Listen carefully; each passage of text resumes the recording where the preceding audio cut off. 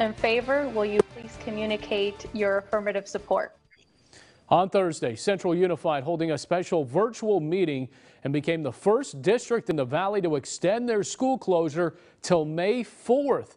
But Fresno Unified not making any extensions just yet. Fresno Unified School District Superintendent Bob Nelson joining us now. Bob, I have to tell you, I know you've been doing a lot of social media during this time off, during the coronavirus hiatus, if you will. Your ukulele skills have really gotten a lot better. I'm honestly, Alex, I think you probably didn't have a very high bar for ukulele playing prior, but thanks for that. I appreciate it.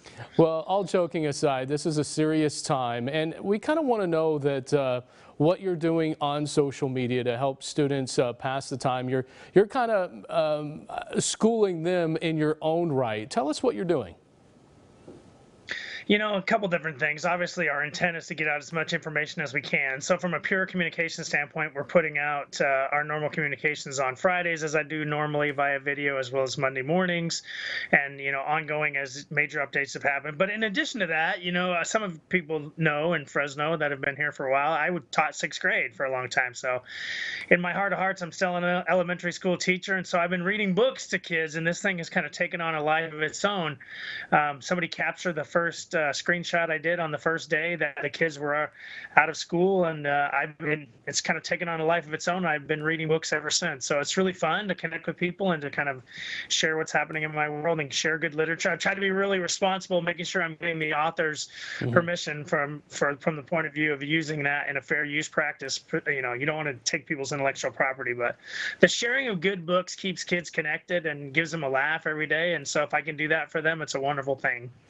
You know, following the statewide shelter in place that the governor has now ordered, we're kind of waiting to see. I know that everybody says April 14th. That is still the date that many may go back to school. You still don't know that officially for Fresno Unified.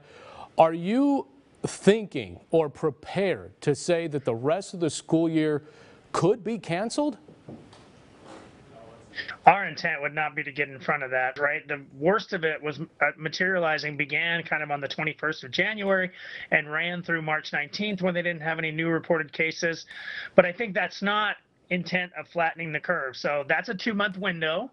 If we flatten the curve and it goes 3 months, you know, obviously we'd love to be able to get back in school in any time that we can. We're taking the governor's lead on that. You know, states are the ones that are responsible for providing the directionality that individual school districts will go, and so we're waiting for kind of statewide word, but our intent would not be to close. One thing we've talked about today, Alex, is seniors really want to be able to make the most of their last quarter of their senior year, and so try to preserve some of those things for them that are so crucially important to high school experience. You know, we'll try to cling to that we won't give up on that until we're absolutely told that there are no other options.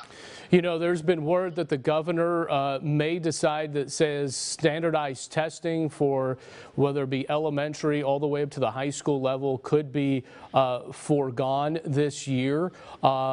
What are you hearing, and what is the logistics of that when you're talking to parents, when you're talking to teachers and staff, where standardized testing could be eliminated this year because of the virus, and then students go on to the next grade? Is that how it would work?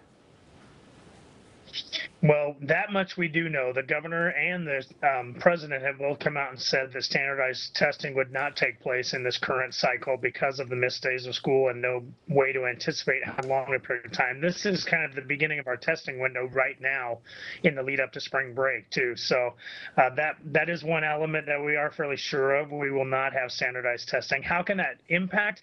The hard ways it impacts us are, you know, if we give kids like a pass-fail grade on these fourth quarter reports, some of those kids that are juniors in high school, for example, are counting on those electives to grade and to move their grade point average forward. So obviously, but that's affecting kids across our state, certainly, and across our nation. So I think nationally we'll have to come up with some different standards of what's going to happen with kids and what are we going to do with the year that's current. Yep. For our seniors, we're trying to make sure that they get everything they need to get across the graduation stage. It's crucially important for them that kids who are doing credit recovery have the opportunity to get caught up and actually graduate. So some of those processes are still moving forward, but we will not have standardized testing in its normal form. Sorry. Bob, I got 20 seconds. You're talking about seniors. I want to finish with this.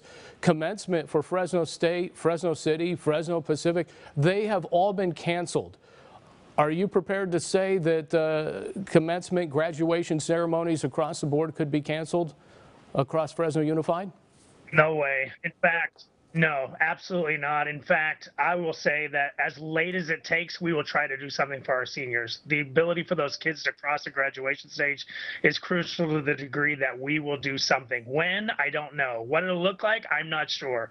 But we will do something as a system to recognize those kids and to give their parents a chance to cheer their accomplishments of the last 14 years. Superintendent Bob Nelson, Fresno Unified School District, appreciate your time. Thanks, Alexon. Have a great day. You too. All right, up next, our panel is going to return. Should there be high school graduations?